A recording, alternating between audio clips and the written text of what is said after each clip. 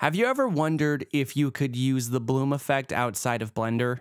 If so, you may find yourself wondering, how? Oh, that's easy. Just go to Render Settings, scroll down to Film, and set the world to be transparent. Render it out, and it's gone. It's completely gone. Well, I guess Google should have an answer. Am I going to have to deal with this problem with every single video I make?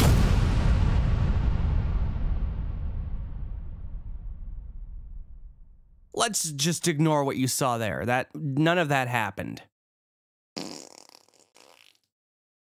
Yes, that's way better. Yeah, you didn't see any of this. None of this happened. Now, where was I? Right.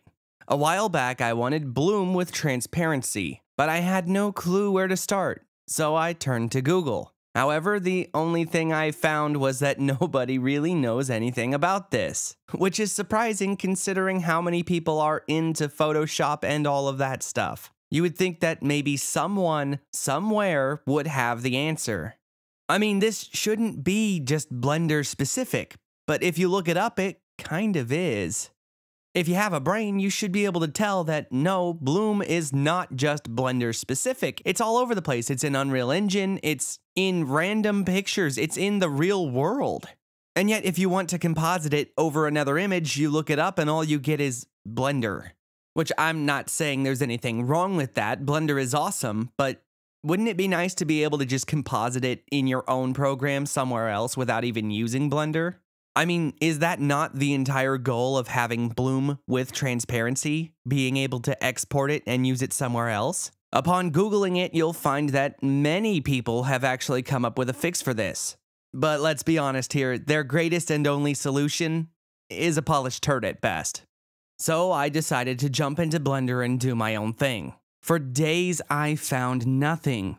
And of course, me being me, I wasn't about to accept such a cheap workaround. So, since there wasn't really an answer, I ended up just calling it and giving up. That was about a year ago. More recently, I took it upon myself to learn some better 2D skills so I could make nicer thumbnails. I wanted to have my logo with Bloom and transparency in the corner of this thumbnail I was making for the first part of my data transfer modifier video. However, my logo just so happens to be a 2D icon containing Bloom that I made in Blender, which is the exact same issue I was facing before. So I turned back to Google and spent hours searching the internet yet again. It's obvious that there's still no answer. So I decided to take this into my own hands and find a way to get it working. Needless to say, it didn't take me long. I decided to do some testing with the default cube because the default cube is already here in Blender. I rotated it by 45 degrees, changed the camera angle, and started setting up emissive colors on the 3 visible sides. I went into rendered view and turned the world color down to black so I could see the bloom better. Suddenly, a light bulb blew up in my head. I cracked the code. The answer is right there. Can you see it? No? Okay. I'm going to put this to the side for now so I can explain myself. Because guess what I found out? Everyone has been doing it wrong this entire time. If you look it up, everybody is using a node called alpha over, sometimes in conjunction with making Blender run a bloom pass separately. And if they aren't using the alpha over method, they turn to some other method with the exact same effect. Except for this guy. He just decided to blur a cube and call it good. And then spam everyone with it. Because yeah, why not? When you try any one of these methods, you'll notice a few things. First, there will be darkening around the edges of your images where you've faded the bloom in. Secondly, the colors will be totally off. And third, now that you've got Bloom with transparency, there's something else that just doesn't look right. You don't know exactly what it is, but something else is definitely wrong. You just can't quite put your finger on it. The whole thing has been reduced to what looks like some sort of cheap Android graphics. If I set it up to look a certain way, I want to keep that look. So I will not accept this as a working method. And honestly, it shouldn't be accepted by you either. There is apparently another method that works though. Save as OpenEXR. Emissive light is still there. To make it visible, just add some background. Oh, really? Of course it's still there. How could I be so blind? No, it's not there. And you didn't even bother with checking before posting this as if it was the answer. While it is still there in the render passes in Blender, it however is not there once you save it.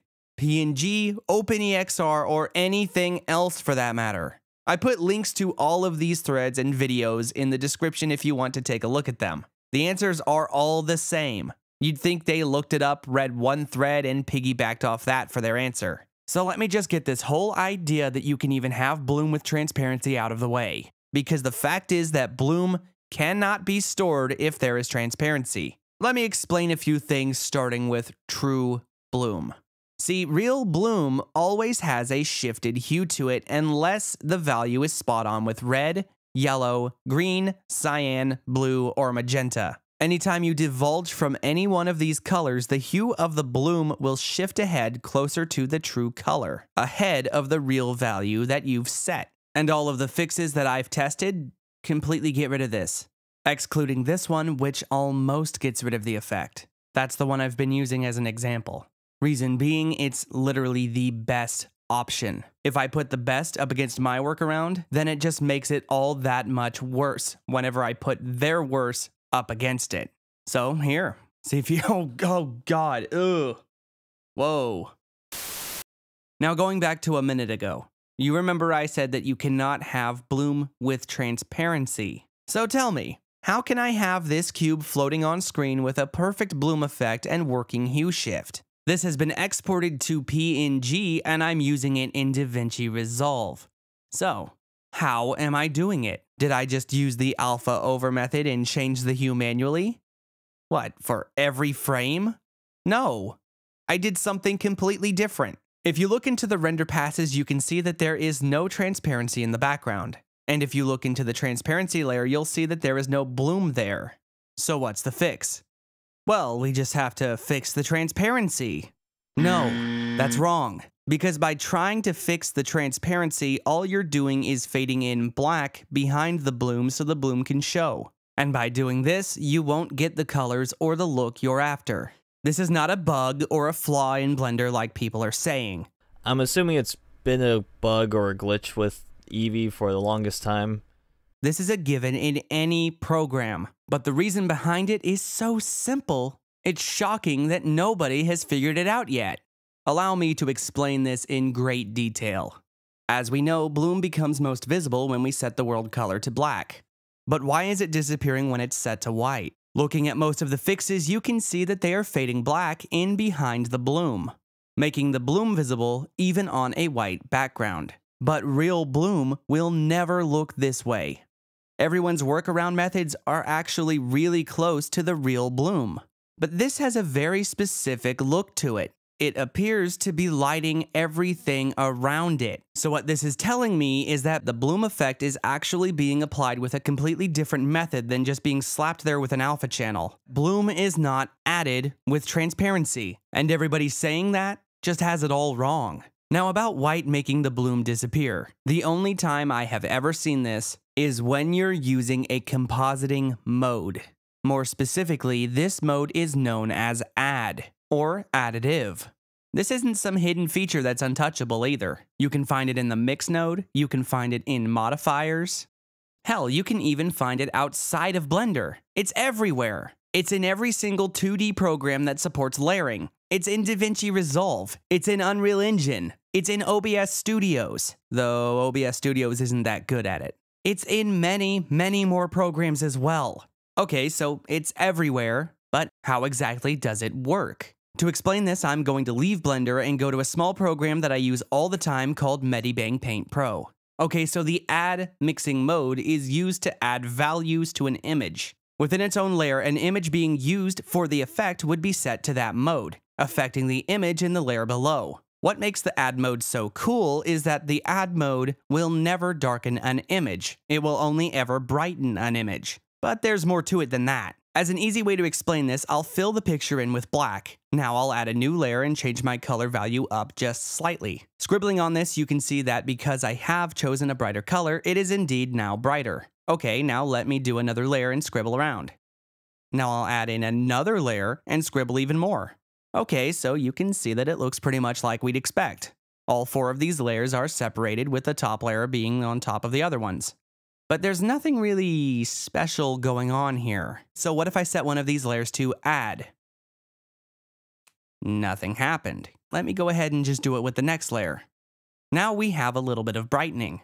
So what if I do it to the next layer? Okay, so here's the thing with add. It will take any value that is not 0 and or pure black and add that onto the value that currently exists on the image below. Make sense? Let me try to explain this a little bit better. The layers that are set to add are taking anything brighter than 0 or pure black. Then, if it contains values that are brighter than black, it adds that value onto the values in the image below. In this case, it will double the brightness with every layer. The first layer did nothing, and that makes sense, because the value that it's adding is no different than the value that I chose, which is no different than the value it would be if I never set it to add. Notice that the others are only adding to the lines and not to the original image. Also notice that when I change the original image's brightness, the amount added on is the same as the difference in the value from black that I chose. I chose to make it this much brighter, and it's adding exactly that much more on. This gets interesting when you use colors. Okay, so enough with this little explanation. What does this have to do with our bloom? Remember earlier? As we go to white, the bloom disappears. We lose it because there is nothing more there to add anything to. White is as high as any of the values go. And I know this sounds trivial, but I also know that some of you don't know this. So the more info, the better. So how would we go about exporting this from Blender and using it? It's actually easier than you might think. To do this, you need to get an object that has bloom, obviously. Now you need to set the world background to be black and then render it out without using transparency. Save it as whatever you want, then we need to render it out again, but this time we need to check transparency on. Now, as you probably know before coming to this video, it is displaying the bloom, but it's actually not there once you export. So go ahead and just export this anyway. We're going to need it for later. I don't know if you can see what I'm getting at here, but I'm going to go ahead and drag the one without bloom into Medibang. Then I'm going to drag the one that has no transparency and the bloom in as another layer. Now set the layer containing the bloom to add, and you'll see that it gets brighter. But you'll also notice that we don't have any transparency. That's because you actually have to have data below the layer for it to add to. It actually conflicts with transparency, as you can see. So just for a quick, simple picture, I'm going to open Blender and take a screenshot. Now I'm just going to go back to Medibang, hit Ctrl V to paste, pull it down below the other layers. Now there's one more thing we have to do. We need to make the layer that has the transparency completely black. I could have done this back in Blender, but I knew that Medibang was able to do this as well. So I'm just going to go to Filters, Hue, and change the brightness all the way down. And there we go. There is the bloom right there. Working perfectly and looking better than any method anybody has ever posted on the internet.